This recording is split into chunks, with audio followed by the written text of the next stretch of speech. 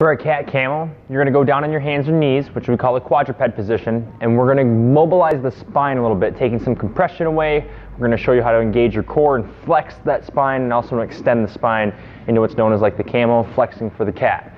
So hands and knees in that nice square position. What we're going to do is pull that belly button in and kind of flex that spine up. Take a nice hard exhale. Really pulling on those abs. And then we're going to push that belly button or that belt buckle down to the floor and look up. Take a breath. And that's your camel. Okay, so we're going to kind of go back into that scaredy cat position again, driving into the floor, pulling that belly button in. Take your breath. Engage that core, that ab muscle. And then extend back down into the camel. That's a cat-camel.